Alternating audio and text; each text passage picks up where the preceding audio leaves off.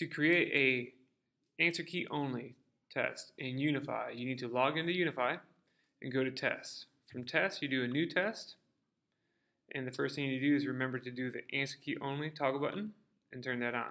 It's going to give you a number of questions that you can add to your assessment. You can choose multiple letters based on what your particular need is, and then from there you're going to type in a number. We're going to say we want 5 particular answers for this one. You press OK, and you'll see these come available right here. Notice that you do have different options as well right here that you can change that up. You're going to give it an answer. That's going to be the correct answer. That's going to be scored in this fashion. And we can roll our way all the way down, and we can choose that. You can give it a point value. You can choose partial, or you can do double. You can even type in your own number. And you can do standard alignment. Here you're going to want to know your standards before you actually start typing them in, and then that way as you start typing in, things will show up for you.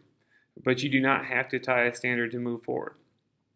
You go over here, and to finish this up, you're going to put a title in there. It's got to be at least 10 characters long, and then you can type in a description, and then from there you can do assessment category, course type. You can also do grade levels. You can do multiple levels at once. It does not have to be one particular level. And then after that, you're going to go over here and you press save. When it is saved, you're ready to go.